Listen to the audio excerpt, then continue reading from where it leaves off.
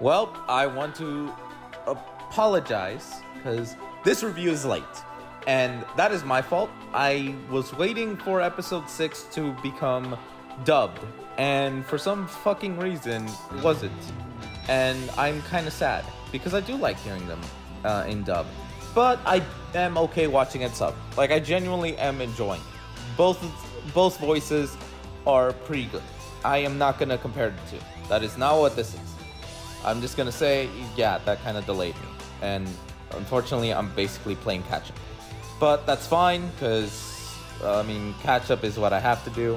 But for now, I will like to present episodes 5 and 6.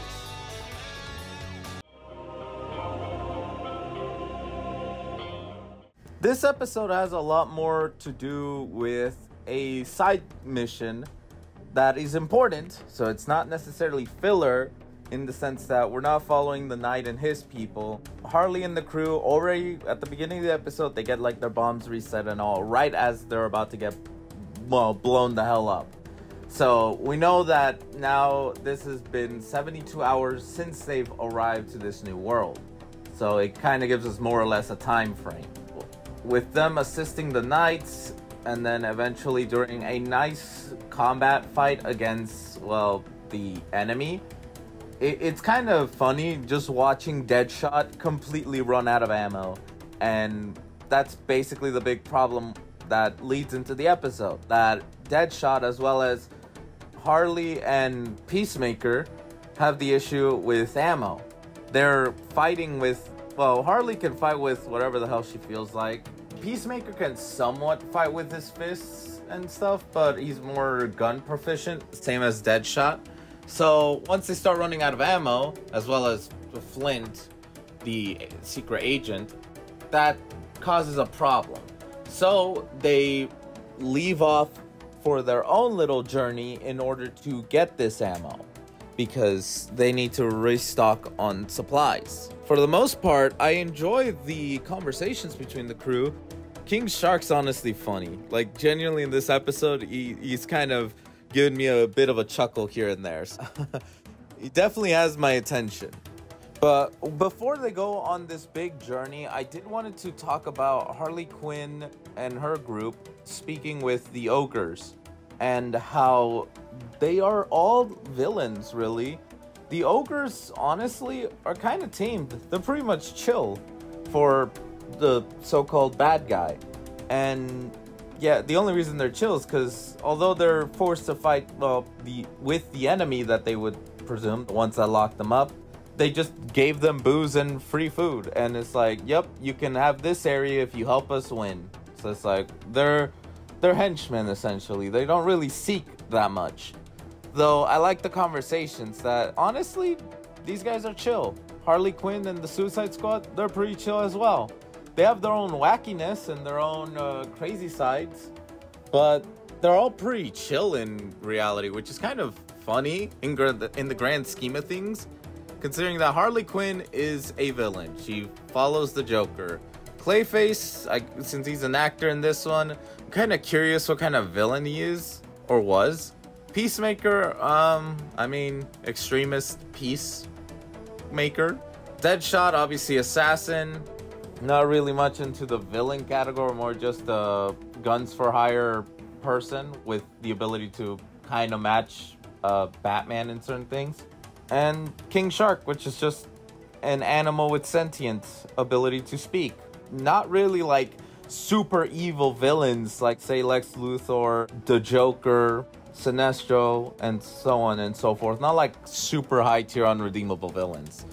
So yeah, I kind of like this conversation about how they're kind of chill with each other, but they won't bow down. They're still all villains. Granted, though, the conversation of the fucking frying pan does come back into play later on, which I'll get to that. But the group does encounter a dragon that's sitting on top of the ship, made a nest of itself. And yeah, they all give Flint shit for it, because, how the hell do you let a dragon sit on top of the ship that they need to get into?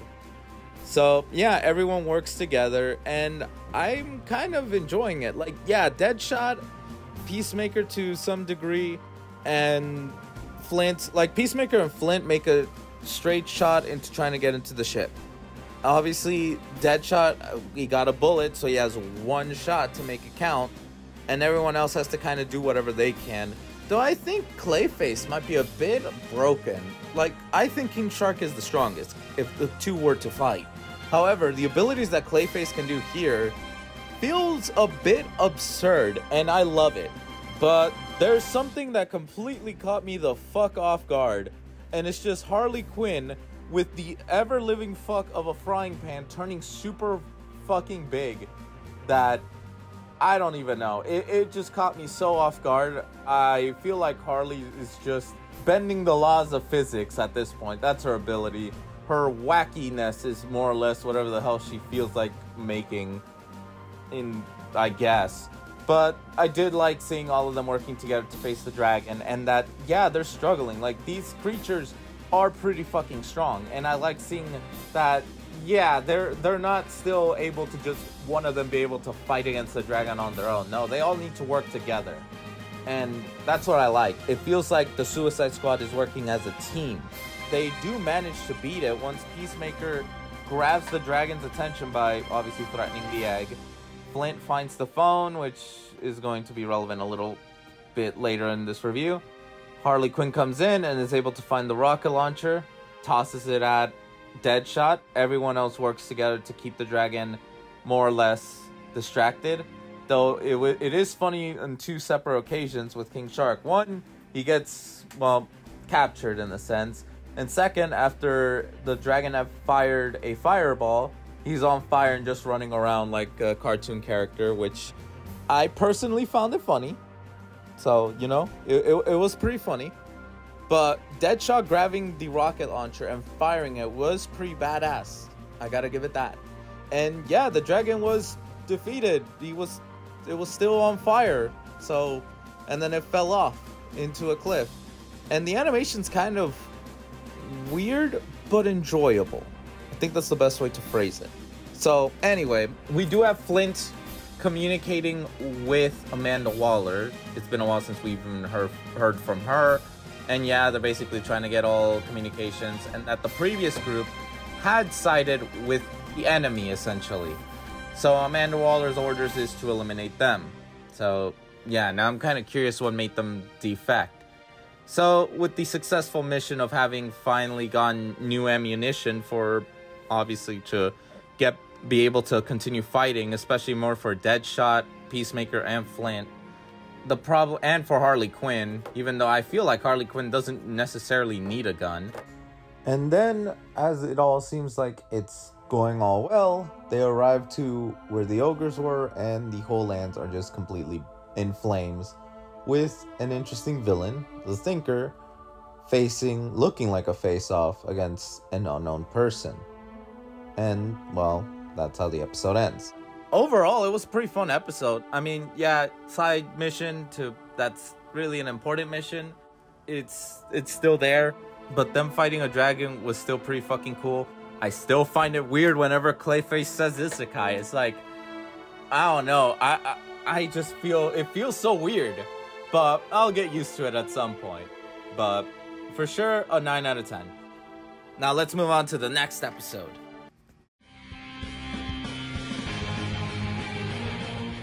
So, where we left off, in a fucking massacre, because all of these ogres, who were pretty chill in the last episode, got murked.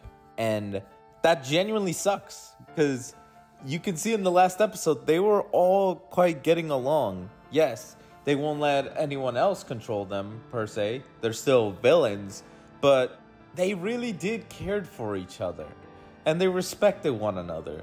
So, clearly, Harley, being the more expressive of the group, would be the one to react with the most anger, justifiably. And, interestingly enough, we have the elves. They are... I've never seen just how much of a massacre these guys are gonna get. Which, by the way, I think I forgot to mention, Harley Quinn has a dragon now. She's now the mama of the dragon in the last episode. So now this moves in with her giving the dragon the little baby dragon to our agent. And yeah, this essentially causes a fight to break out, which, I mean, they were showing a lot. I've never seen Peacemaker this fucking mad, which is impressive. Unfortunately, this is probably one of the episodes where you have the threat appear and kick their ass, kick the protagonist's ass. And I guess in this case, kick the protagonist's asses. And I feel bad for them because I feel like we've gotten enough to where they are a team, somewhat of a team. They're still kind of doing their own thing. They're not doing like combos at this point, like too many combos. But yeah, they get all completely outflanked by the Thinker. And unfortunately, even with like, say, Deadshot skills, Harley Quinn's tenacity and determination, as well as like Peacemaker and his desire for peace, like these guys, they do have a little team up with Peacemaker throwing a few bombs and Deadshot firing it. So it was a pretty cool like little team up, and Harley Quinn coming in for an attack. However, unfortunately, it does seem like the Thinker had something planned because he just had a shield, and then whoever the hell is this lady kind of just is putting them in a bad position. And yeah, even if with Clayface's assistance, like they had no chance. King Shark got completely pushed away, like used as a rag doll, unfortunately, and had to fight an underwater creature, which is obviously more on King Shark's territory. And we have obviously Deadshot and Peacemaker attempting to work together, but these elves really did push them all back. And interestingly enough, what Thinker did was he essentially messed with their minds. We have Clayface with his whole acting thing being laughed at, so motivation to become a villain. We have Deadshot and his daughter, which is an interesting show of events. Peacemaker with all the dead bodies, more or less the guilt that comes in through all the things he's done. So, and then Harley Quinn being one of the remaining ones who didn't get affected by the ability.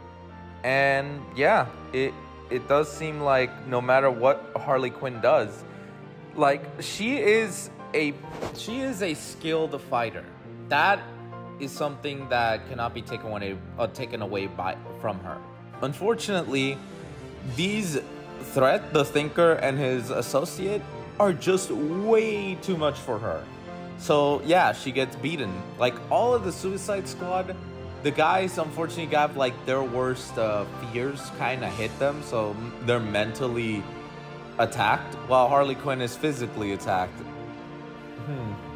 Kind of weird thing to put it like that.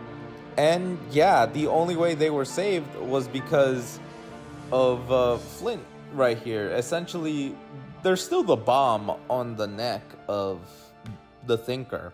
He basically forced them to back down because it's like more or less playing.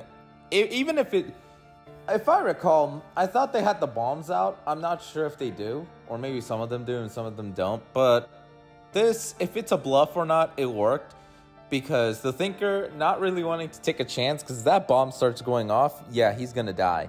So he leaves, and he leaves with his associate. And yeah, unfortunately, everyone got their asses whooped, and this was probably one of the few times that was a complete catastrophe. And yeah, we go to the war room. We have the Queen being a bitch because she basically tells everyone, why is everyone sad? We just lost a bunch of inmates. Who gives a shit about them? And it kind of shows how, I think the way to phrase it would be, it's casualties of war. And even then, it's not even their people. It's just people that they forced into assisting them. So prisoners. So it's not the humans that are dying, it's other races that are fighting for them that are dying.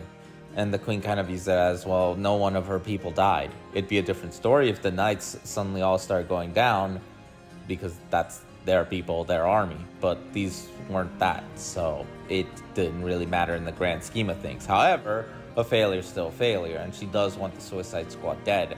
Obviously, the princess is not happy with that, and the famous knight actually is not okay with that either. He frees them and essentially saves them from going to be executed.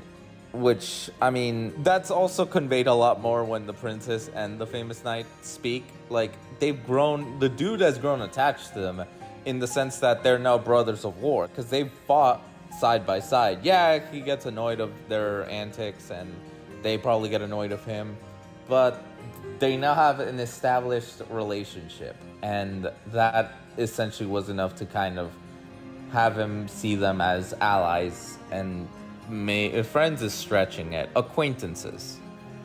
And some acquaintances are worth assisting. So yeah, he saves them, and he basically tells them, yep, here you go, get another chance. And we get a flashback, an interesting flashback in regards to the princess. This flashback seems to have that this group of friends broke because she had mentioned about soldiers coming in, and one of the kids must have gone to investigate and probably gotten killed, which caused the other to kind of just hate her because she's royalty and all of this is happening. And yeah, even the queen is berating her, and I genuinely feel for the princess. So she feels like this is a possible chance to kind of redeem herself by saving these people, the Suicide Squad. And obviously they are on their route to face the Thinker. Meanwhile, he basically goes into the portal, or at least is outside of it, and he's not going to want to be disturbed. He saw through their minds and knows, yeah, this is the portal to go back home. So essentially, we have the Thinker is setting something up, and I'm kind of curious, what the hell is he up to? Overall, this was a pretty damn good episode for the quality. Look, I know people have said that, yeah, Suicide Squad is not a necessary anime, and to some degree I can see it, because if you placed like different kind of characters and slightly adjusted the story, it could somewhat be the same. However, I like to make a counterpoint and say that it feels like the characters are given a little more to do. Peacemaker, definitely we're showing signs of something that could be going on with him. I like the whole Clayface actor side. I think as much as I hate his references to a lot of things, especially isekai stuff, I can somewhat say that maybe we might see an interesting side of him, because Clayface is not really that much I've seen in terms of media. And then Harley Quinn and Deadshot, like the two main ones. Deadshot, it's obviously about the daughter, but I want to know what kind of dynamic the daughter and Deadshot have. Like, does the daughter hate him, or does she view him in some different way? I'm kind of curious. And Harley Quinn, I think the biggest thing about this Harley Quinn is that she's still batshit crazy for the Joker, but I'm kind of curious if being in a different world, like away from him, and generally being able to build her own path might bring something different to the table. I'm kind of curious. Like, I'm more of curiosity while I continue watching these and kind of reviewing and giving like recaps of what's going on. But my thoughts are, it's pretty interesting. I mean, maybe the season finale might be bad. Maybe it might be good. I don't know. But I am willing to give this still a chance, because, I mean, I've gone this far. I might as well continue, right? But overall, it was a pretty 9 out of 10 episode.